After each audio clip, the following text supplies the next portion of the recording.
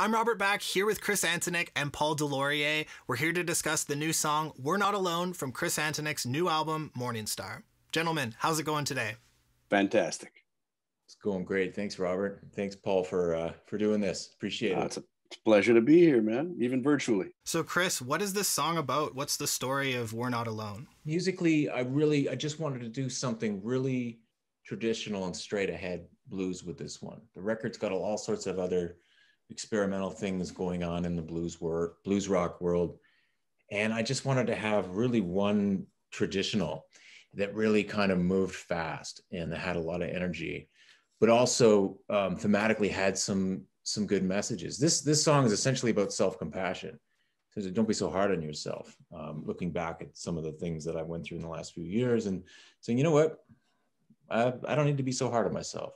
And in studying this kind of idea of self-compassion and reading about it more, you learn that we're all in this together, and we all feel this way sometimes. And that's, and then having the gospel singers come in and be that chorus, and to really hit it home, I wanted to ask someone like Paul, who's just world-class guitarist, just to have him help get the message home and get some really nice energy on this song. So it's kind of a package of those things. Chris, so what made you choose Paul specifically to work on this recording? Paul's just a great player, like an incredible player. Obviously, that's obvious. I just know him. I've managed to work with him a few times in the past. We played some shows, and he's always been really kind and helpful and really nice. And I was like, hey, let's ask Paul. I mean, stylistically, I know that Paul and I have a different style, so I also thought that would be perfect because I'm coming at it one way, and then Paul's coming at it another way, and the contrast, it doesn't sound like the same players are sort of bleeding together. It sounds really there's a nice contrast there. So on that note, how would you describe each other's playing? I think the approach we're trying to get was to create a conversation, between two guitars, and it's the kind of thing that, this being like Chris was saying, like a standard, more standard sort of blues straight ahead thing. We guitar players love to do that when we get together and play and jam or something like that. So you go back and forth and you trade licks and stuff like that. So I think the approach was to sort of create that kind of a conversation, and that our styles are different enough that you can hear who's who, And I really kind of dig Chris's tone, and especially in this track where it's really kind of nasty, in a really cool way, in the right way, in an old school way where it sounds like this, small Fender Tweed amps about to blow up, and it's real ratty and real kind of nasty and aggressive, and I really like it. And Chris comes from a certain school, I know he's a huge Clapton fan, and you can hear that flavor in the conversation. And I come from another perspective, and it was real interesting because I hadn't played in a long while when he sent this stuff over to me. We were like full on pandemic, and so I think we had a lot to say, even emotionally, to our instruments. Yeah, for sure. I mean, having said that, if you hadn't played in a while and then you did that solo, I've imagined what it would sound like where you are now. It was you couldn't tell. It's just you sent me a couple takes, and I was just like, oh man, this is. I think you sent us two, and we chose one of them. And, obviously, we weren't in the same room together. It's COVID, and Paul's in Florida, I'm here.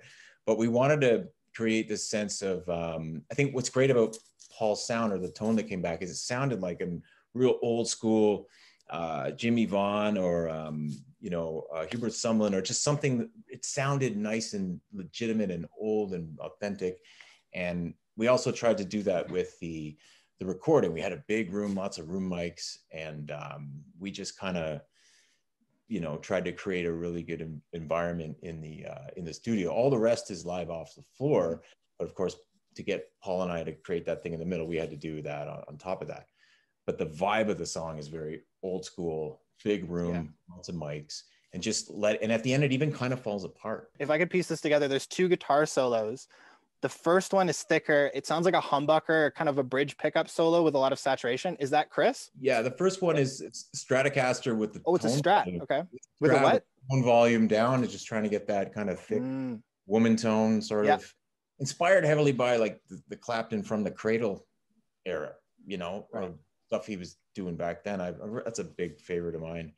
And I realize that it's just it's reserved, and it's just kind of putting these notes out there, and then Paul comes in with this awesome, I'd say a higher pitched, or I'm not sure what pickups you were using, Paul. To me, that sounds like a. Oh, sorry. Go ahead. No, go ahead. I'll see if I was you're gonna right. say, Tell me what I it hear gives like a out. surf tone. Like it sounds like a small Fender amp, like you mentioned, with like a spring reverb and like a Strat tone or something like that. Single coil. It is actually it's a 1962 Gibson Melody Maker. Okay. With a humbucker in the bridge. Really? Yeah, that was routed out for a humbucker, and I patched it through an old Fender Vibro Champ. I threw the amp in the closet, threw a mic up on it, and away we went. Yeah, it's such a neat sound. Yeah, it's cool, but it cuts. You know, it creates a nice contrast. Yeah. From what Chris has got, this big thick tone, meaty, you know. Yeah. Yeah, and then I'm coming in kind of more a little nasally and razory, you know, interspersed in there. So it creates a nice contrast back and forth, you know. Definitely. Yeah, and Paul played on a whole bunch of the whole thing, and then or played it in one section. And then on the end, he did so much cool stuff in there, and there was so much of his riffs near the end that I wanted to keep because they were just perfect. When I play, I wouldn't say that it gets the first thing people would say is, oh, that sounds like old school blues. But I think with Paul's signature riffs at the end, some of them were just so like, oh man, that's old school. That's Jimmy Vaughn. That's Hubert Sumlin. That was recorded in the 50s or something. We got to keep those. So it kept all those lines in of Paul's to keep that vibe of the sound together. And then at the end of the day too, you'll notice it's only a 3-minute song. It's not meant to be, you know, I think we get a lot of guitar playing in, but at the end of the day, I think we also don't overdo it, which is important too.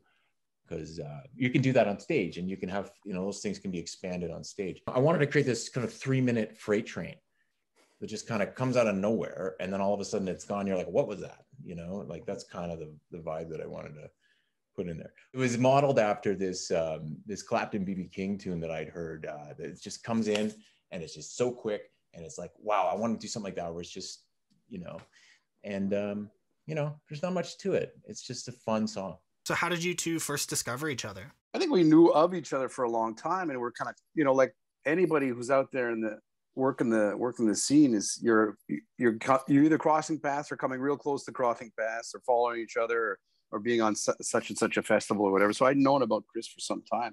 And I think the first gig we actually played together was at Hughes Room in Toronto. And I'm thinking a number of years ago, maybe Chris remembers better how many years ago it was.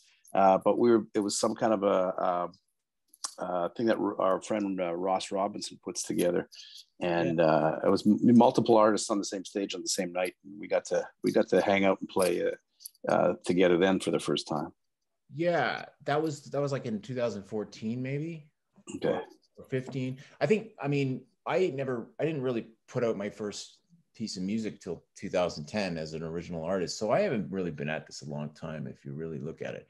So when I was first starting to come up, I'd always known of Paul and really admired him, and he was an awesome player from Montreal, and you know, and Steve Strongman and Jack DeKaiser and all these folks that you associate with the Canadian blues, you know, guitar players. I was like, man, I'd love to play with those guys one day, you know. And then eventually got to a point where Ross, who was doing some booking for me, said, hey, how about we do a double show with you and Paul? I'm like, sure, that's awesome. And I believe Paul also filled in for me once at some B.B. King tribute. I had to bow out for family reasons. On one show here in Toronto, we did a tribute to the three Kings, Albert King, B.B. and Freddie, and I think Paul filled in for me there. Also, Paul, I think last summer when we played the Calgary Blues Fest, not only did you help me with this song, you also lent me contact lens solution.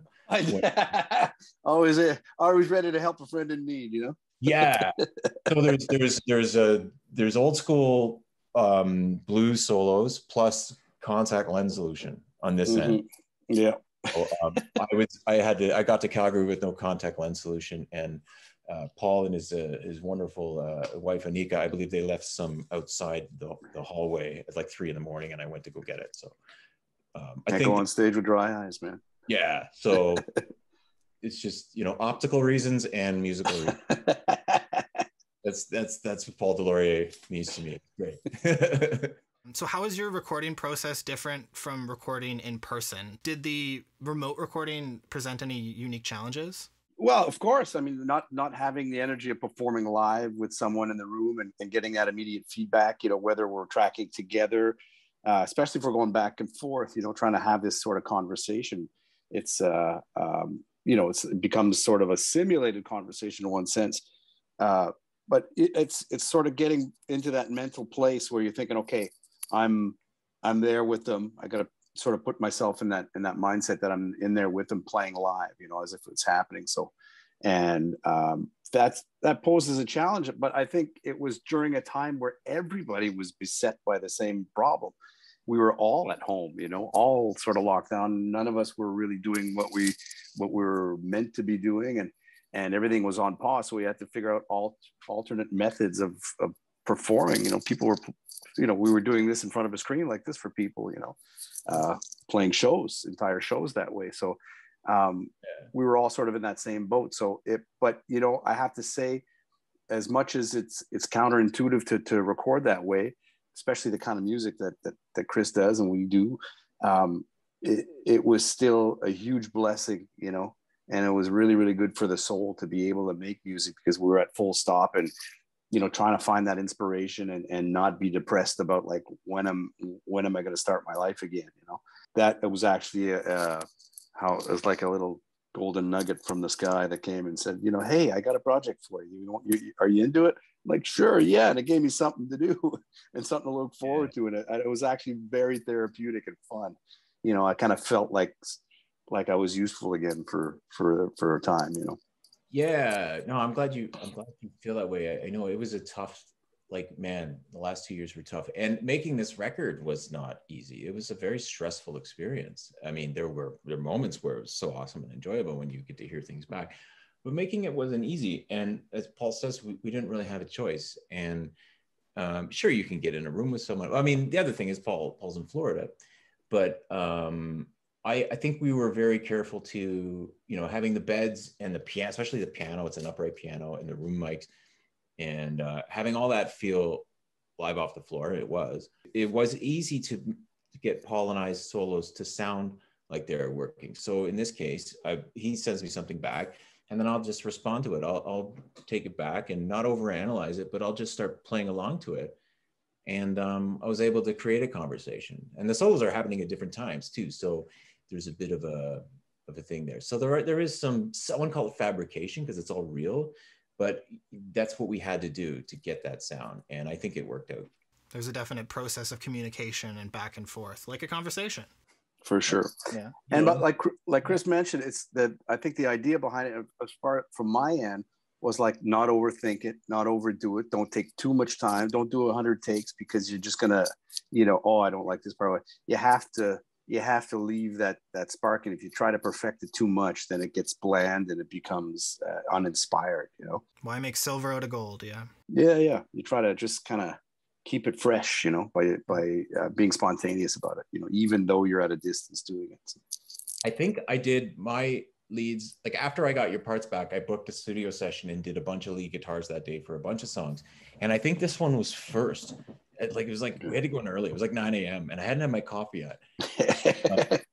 I said to my producer, I said, I can't do this right now. Like I need either, triple espresso, or I need Paul in the room, or I need put on some BB King or do something. So I think we did another song that was mellower first. And then I was like, okay, now I can go. And and did a bunch of takes, and I was like, yeah, and then you stop and you're like, okay, that's enough. That's a few there. Let's pick that one, So it's, yeah. So again, what's next for you guys? Are there any plans or aspirations for the future? Any chance of a meetup? Sure, I'd love to. I don't know, the distance thing, it Paul's down in the States, and again, we may meet up at the Maple Blues Awards coming up in June 2002. But again, that'll be in the past by the time this airs. So. Yeah, hopefully things feel like they're picking up again, So we're hopefully this summer we'll all have some semblance of normalcy again.